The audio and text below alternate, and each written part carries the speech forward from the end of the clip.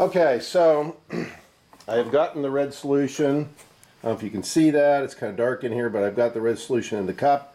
So I hooked up the tube as a sight glass, and as you can see, the liquid is about halfway up the sight glass, indicating that the liquid is at least halfway up the plates.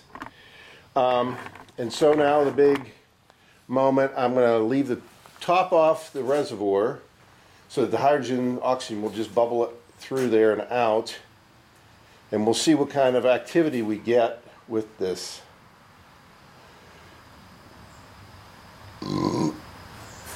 Excuse me.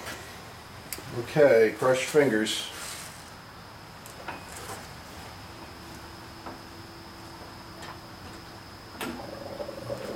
Wow. Wow, instantaneously I get a huge amount of flow. Holy mackerel, look at that. Wow. Much more flow than I've ever gotten before. Holy mackerel, it was instantaneous.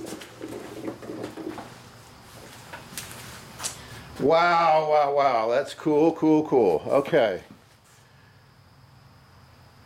So now I'm going to screw the lid on, sealing it, therefore making the gas come out. The torch, which is right here, and I'm going to put the torch into this bucket, which has soapy water in it with no bubbles. I'll let it sit overnight, it has no bubbles. So that means anything that comes out of there is going to be collected in there. This is so cool. Finally, I'm making some hydrogen. Okay, so I'm going to screw this lid on, and that should. Now the only problem with this, scheist. The only problem with this is I don't have a flashback arrestor, so I'm a little nervous to light a torch at this point. All right, so I got the top on here. It should be airtight. It will now send the gas down the tube to the torch, which will bubble into this tank.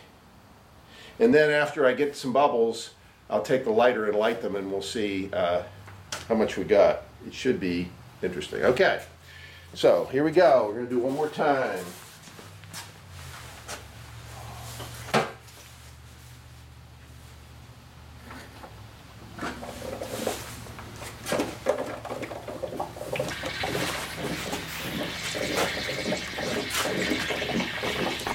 As you can see, got some serious bubble action going there now. Wow, that is awesome. All right, so now I'm going to stop it and light the bubbles. Hopefully I don't blow my hand off in the process. Because part of this, at least initially, will be air just being forced out of the system. All right, so now I'm going to take the pan of water, soapy water, take the torch out of it, take the bubbles over here. Probably should put in some hearing protection just in case that is totally hydrogen and oxygen. So I'm going to stop and do that.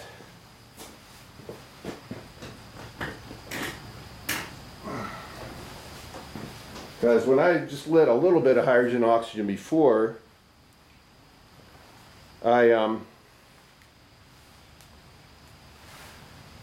was really loud.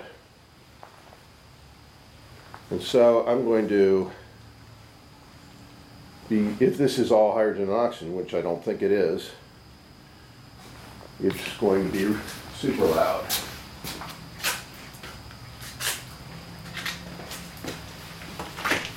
I'm going to light off some stuff here, so don't be surprised when you hear a bang. Okay.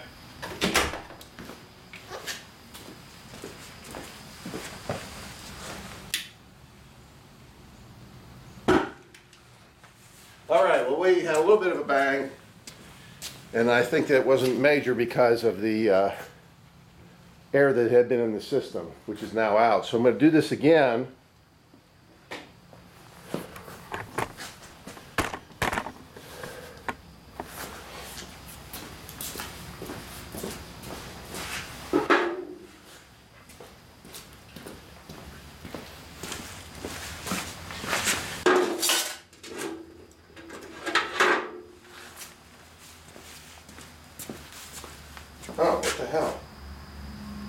Oh, I just turned the switch off. Okay.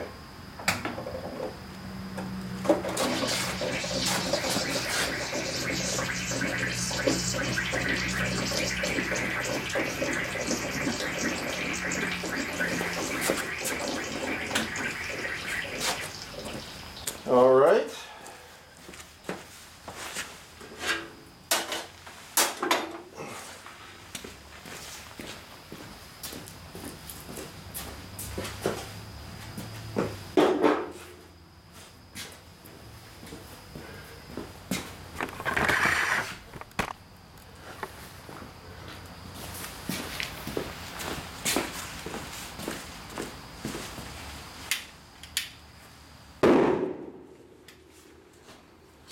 There you go.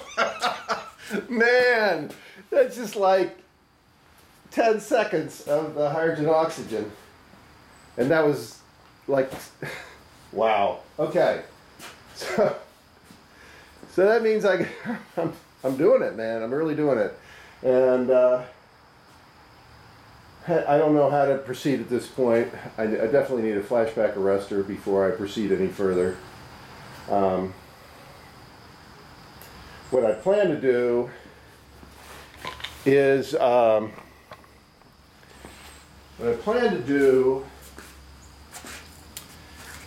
to hook this up to my furnace, if you will. Not furnace, but where I'm going to melt the material. And I've got some fire brick surrounding a crucible. And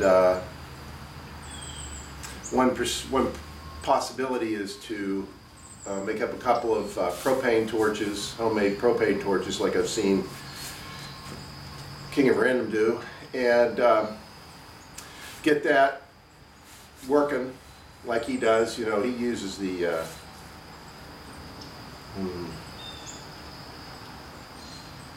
ceramic cloth. I can't think of the name of it right now. In a bucket with 2 torches, and he's able to heat, melt aluminum, copper, whatever. And so when I get back from my trip, I'm so geeked about that. Finally making some serious stuff. That's so cool. Anyway, I'm going to get that going. I have a ton of aluminum cans that I want to melt down and a really big crucible. So I want to do that first and get that system working. And then what I want to do is I want to plumb this torch, put this torch into that same fire chamber, if you will. First start the propane going, and then plug in the cell and put the hydrogen in there. And I'm hoping that because I already have a good fire going, that immediately it won't blow up, it'll just amp it up. So that the flame, the temperature in that chamber goes sky high. And if that works like I want, then I'll be able to put a smaller crucible with the material that I've gotten from the parking lot, filtered down from the parking lot, mixed with flux, melt that down, and then pour that out, having the lead mixed with the precious metals, then put that in a cupel, back into the same chamber, melt that down, getting rid of the lead, then I should just have precious metals, ideally platinum.